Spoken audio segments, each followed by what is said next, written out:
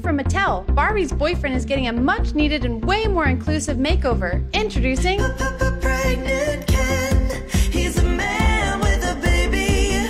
He's definitely male and not a lady. His belly lets you know he's pregnant, and his beard lets you know he's a man. Because men can get pregnant just like women. In fact, there's no definition of women. We literally have no idea what a woman is. Pregnant Ken does all the normal things every birthing person does, like chest feed, then hide his breasts with chest binders. He rocks baby to sleep with his supple masculine arms. And Ken, being a man and therefore a good driver, can even put baby in the back of the car for a fun drive around town. But not everyone in Barbie world is as open-minded as Ken. Men can't get pregnant? Hey, wait a minute! You're just a woman on hormones! Shut up, bigot!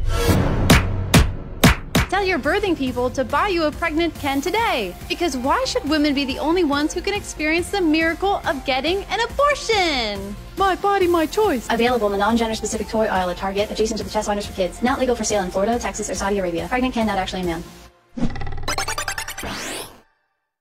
Well, greetings, YouTube. Beep bop, beep bop.